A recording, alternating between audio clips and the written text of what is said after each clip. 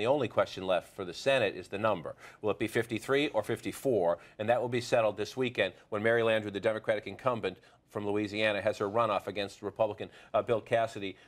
Most people think Cassidy will win and win in a walk. At the last minute, there has been an effort by Mary Landrieu, and we talked about this as the regular election was winding down, reaching out to the president saying, help me turn out African-American voters. Too little, too late? Smart?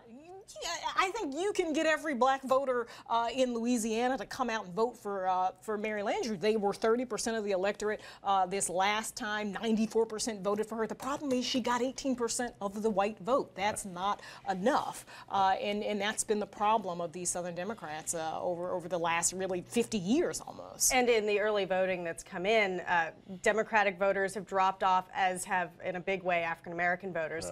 These are the people she needs if she has any hope at all, which she probably doesn't have that much hope.